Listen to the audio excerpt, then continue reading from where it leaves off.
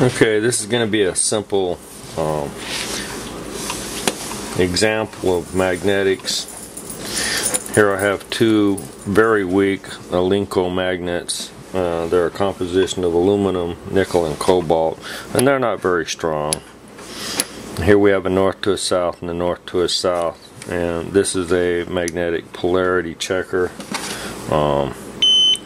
That'd be the south end of this, north end. Okay, when I put the checker up here, you can see that I get a north, but it won't read the south. Again, a north, and not the south.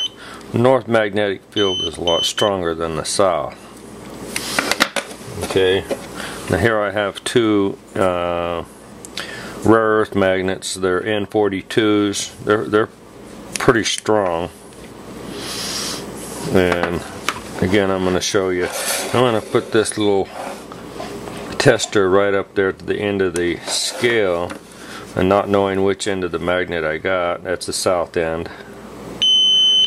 Okay, I'm looking at about 5/8 of an inch.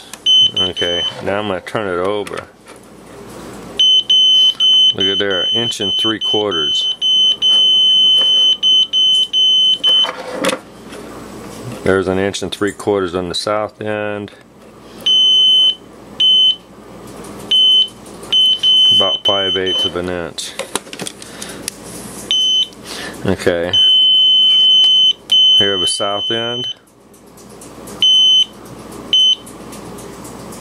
a north end, and a north end.